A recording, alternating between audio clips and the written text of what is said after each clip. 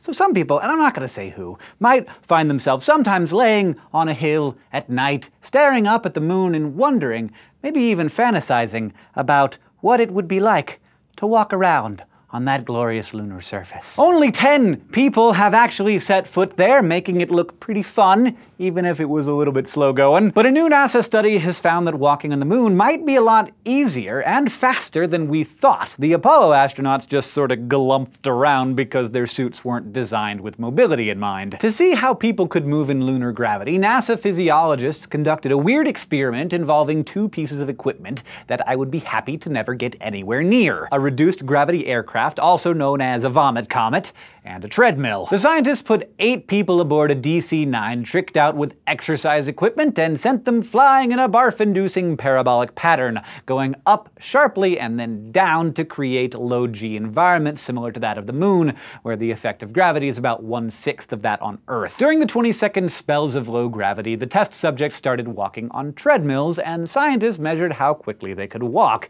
as well as the speed at which they transitioned from walking to running. On Earth, that transition happens when you're going about 2 meters per second, just fast enough that both of your feet are briefly off the ground at the same time, which is the technical definition of running. Based on their calculations, the researchers thought that low gravity would make subjects hit that threshold while still going pretty slowly, about 0.8 meters per second. But it turns out that they were able to walk a lot faster and keep walking at higher speeds until they broke into a run, reaching almost the same speed that they would here on Earth, about 1.4 meters a second. Now, the subjects weren't wearing big, bulky 1970s-era spacesuits, which probably helped, but the researchers think that the key factor could be the motion of our limbs while we walk. The swinging of our arms and legs creates its own slight g-force as our limbs accelerate, which generates a small amount of what the researchers call effective gravity that pulls us to the ground. This happens here on Earth too, though its effect is negligible, but on the moon the extra force could be enough to make walking feel a lot more familiar than Buzz and Neil made it look. And according to some other new research, you probably don't have to be as physically fit as the Apollo astronauts were if you want to go into space. With commercial ventures making space travel more accessible to the average person, or at least the average millionaire, doctors at the University of Texas at Galveston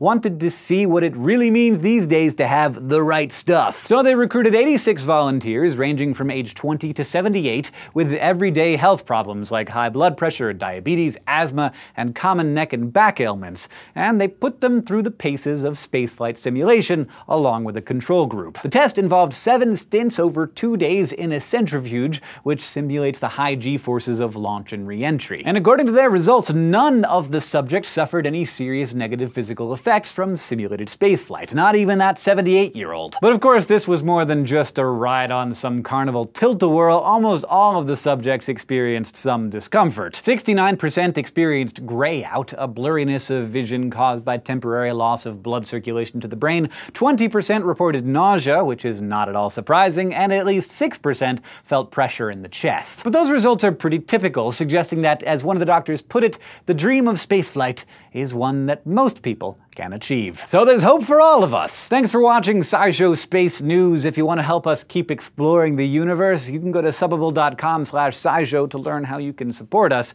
And don't forget to go to youtube.com/SciShow Space and subscribe.